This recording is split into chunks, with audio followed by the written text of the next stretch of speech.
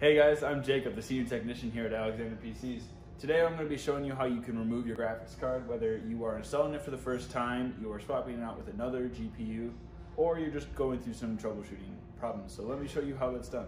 Before we move the graphics card, we'll want to see if our case has anything blocking our access to the screw holes on the left of the case. In this case, I do have a little metal bracket meant for vertical mounting, and so I'll be taking that off first.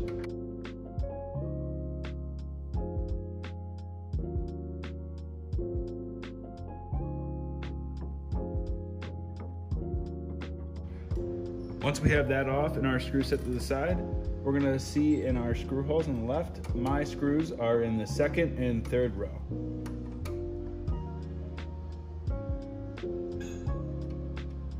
Set that to the side and as well as the next one.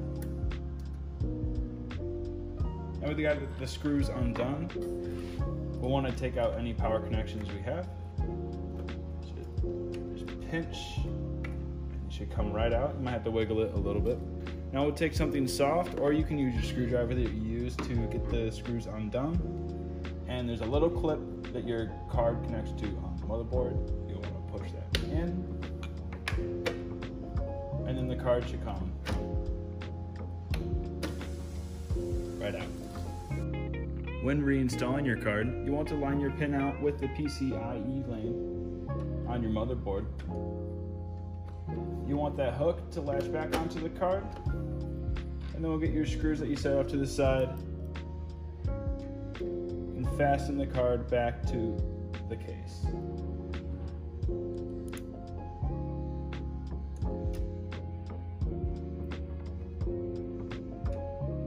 Good old side cover back in.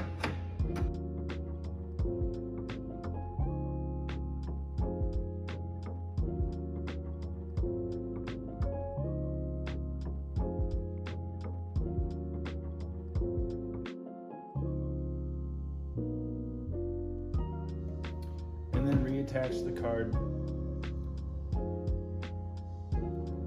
to the PSU cables.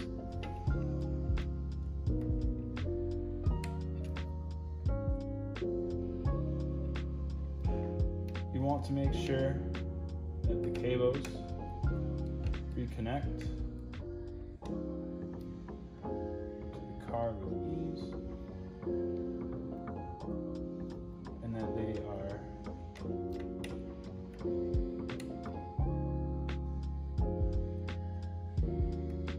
clipped into place. That is how you reinstall your graphics card. If you guys have any other questions, let us know in the comments below. Other than that, thank you so much for watching.